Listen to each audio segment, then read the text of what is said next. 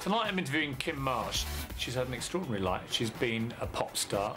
She's been through triumph and tragedy. She has ended up as one of the biggest stars in the biggest show, Coronation Street. My character in Corrie, Michelle, she's not really got anything on my life, to be honest.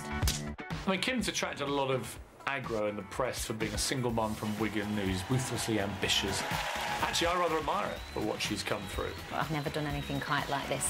It's like walking into the lion's den.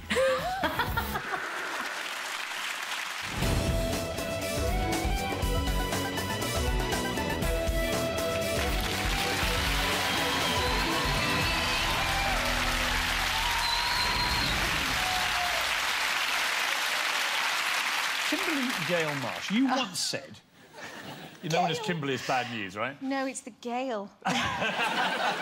I'll start again. Kimberly Gale Marsh, you once said, people have written me off so many times, you either lie down and take it, or else you're a fighter. Yeah. Which one are you? I'm definitely a fighter.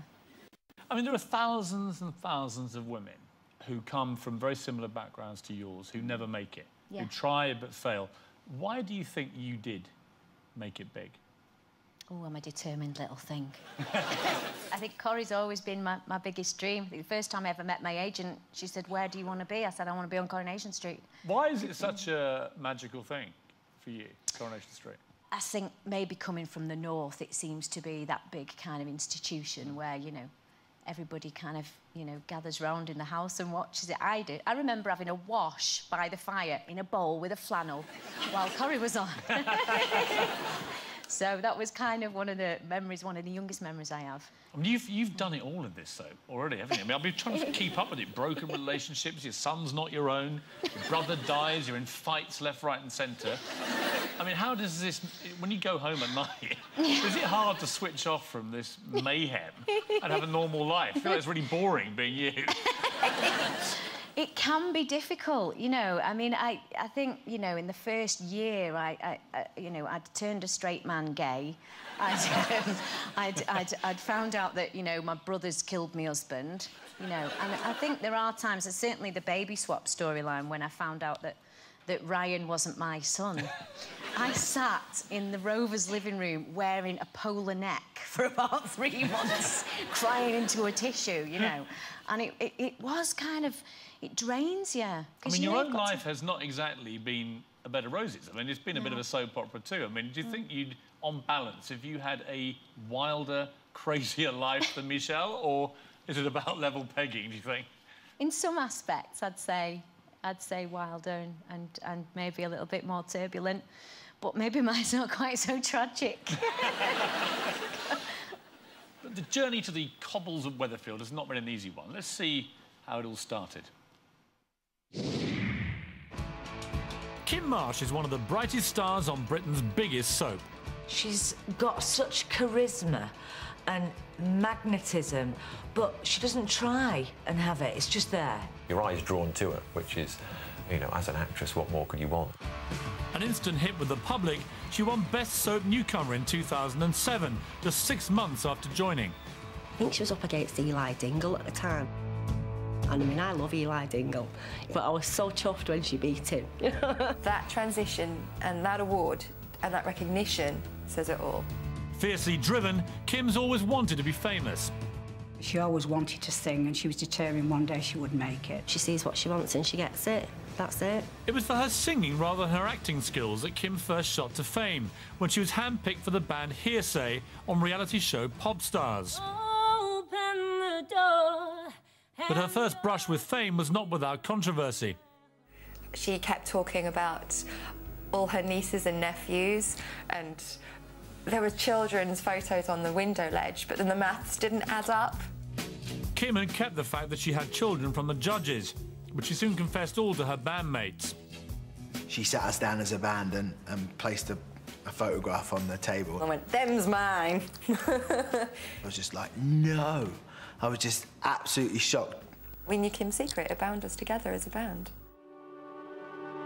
But it was only a matter of time before the judges found out, and Kim was given a dressing down. All I can say is how disappointed I am. Nigel Lithgow said, I've got a bombshell for you. And I'm like, OK, what is it? Tell me what it is. And he said, Kim Marsh has 2 children. We had no idea. The reason she didn't say anything, she was never asked. I said to her, well, if you've not been asked, then you don't say anything. The film crew had gone to her parents' house, I don't know, 2 or 3 times. Not a trace of a family. Everything Kim did, what she did for the kids. Everything. If I was in her situation, I wouldn't have been able to have carried that off for as long as she did. But I don't blame her, because at the end of the day, she did the right thing. She got in the band.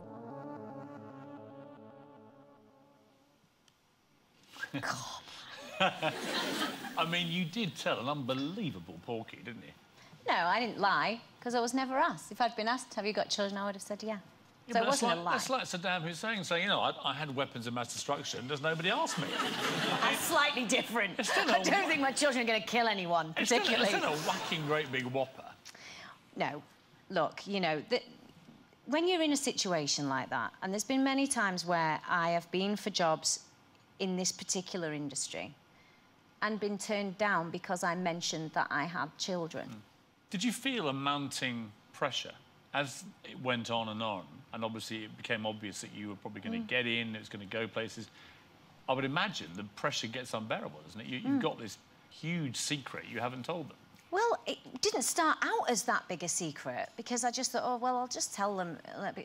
And it got harder and harder, because then it's like, well, hang on, I'm in this bit now, but if I tell them now, then are they gonna say no? And I just kept thinking, you know, it was horrendous, because obviously I'm immensely proud and I want to bring them and go, these are my kids, aren't they amazing? You know, but at the same time, I didn't want to screw things up. You roped everyone into this, so once you began to tell people, the band members were brought in, some of the producers and so on. How was that for you through that period? It was a real relief, really, to kind of start telling people. And at that point, after I'd spoken to the band, they were like, we don't care, we're going to back you. I felt so strong after that, because I thought, right, I've got their help now. This is, you know, really important. I can do this. I can, you know... Who was the first person you told? Mylene. And what did she say? She kind of went... But, you know, I mean, Mylene and I shared a room. There's not a bit of Mylene I haven't seen. Really? And vice versa, and vice versa. See, I think there'll be people watching you now who completely empathise with you and think, nothing wrong with ambition, I'd have done the same thing. Lots of people will think that. There'll be other people going, ruthless. That girl she'll do anything to get to the top. Well, I wouldn't do anything. It's hardly ruthless. I mean, look, yeah, ambition comes into it, but, you know, I will fight tooth and nail to give my children a better life. I wanted to get out of the situation I was in, and I would have done pretty much anything to do that. You know, their lives now is so much different. You know, there were times where me and my sister have gone halves on a bag of nappies because we couldn't afford, you know, one on our own. And in doing what I've done, in going the route I've gone, my kids, you know, I'm able to give them the life that I wanted to give them. Why did you leave? Listen, you put 3 girls in a band, there's gonna be arguments. Tonight I'm interviewing Kim Marsh. She's had an extraordinary life. She's been a pop star. She's been through triumph and tragedy. She has ended up as one of the biggest stars in the biggest show, Coronation Street. My character in Corrie, Michelle, she's not really got anything on my life, to be honest. I mean, Kim's attracted a lot of aggro in the press for being a single mum from Wigan who's ruthlessly ambitious. Actually, I rather admire her for what she's come through. I've never done anything quite like this. It's like walking into the lion's den.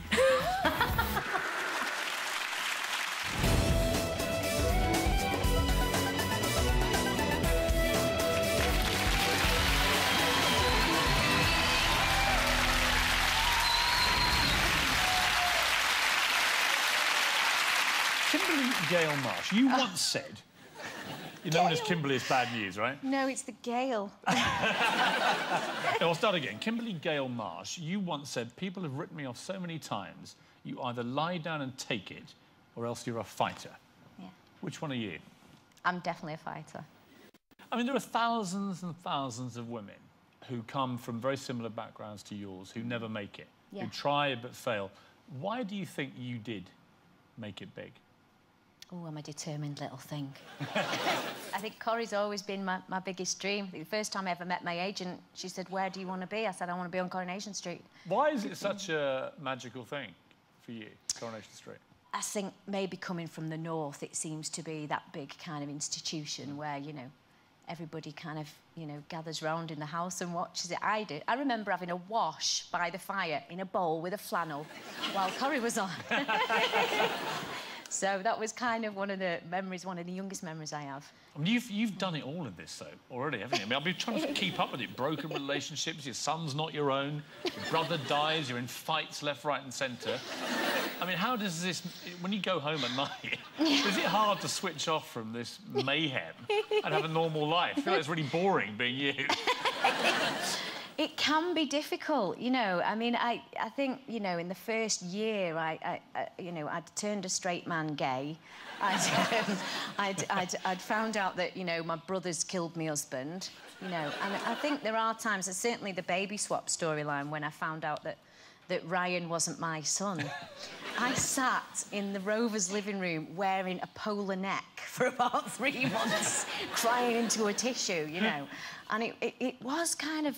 It drains you. I mean, your own life has not exactly been a bed of roses. I mean, it's been a bit of a soap opera too. I mean, do you think you'd, on balance, if you had a wilder, crazier life than Michelle, or is it about level pegging, do you think?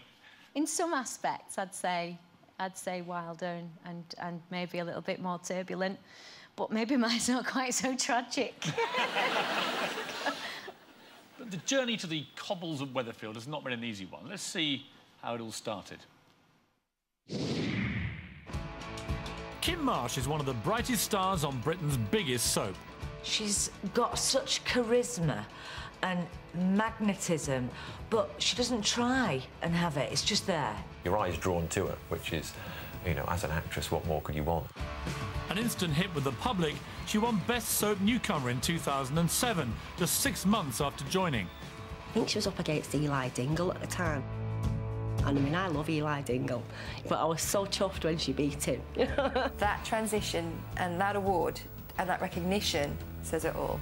Fiercely driven, Kim's always wanted to be famous.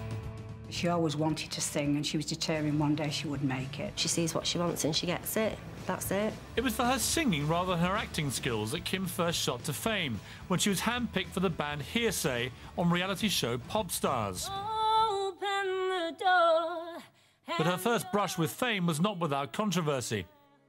She kept talking about all her nieces and nephews, and there were children's photos on the window ledge, but then the maths didn't add up. Kim had kept the fact that she had children from the judges, but she soon confessed all to her bandmates.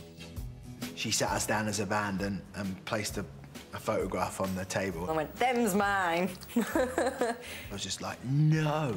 I was just absolutely shocked. We knew Kim's secret. It bound us together as a band.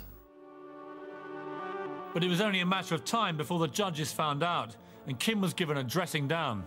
All I can say is how disappointed I am. Nigel Lithgow said, I've got a bombshell for you. And I'm like, OK, what is it? Yeah, tell me what it is. And he said, Kim Marsh has 2 children. We had no idea. The reason she didn't say anything, she was never asked. I said to her, well, if you've not been asked, then you don't say anything. The film crew had gone to her parents' house, I don't know, 2 or 3 times. Not a trace of a family.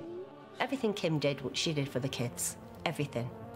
If I was in her situation, I wouldn't have been able to have carried that off for as long as she did. But I don't blame her, because at the end of the day, she did the right thing. She got in the band.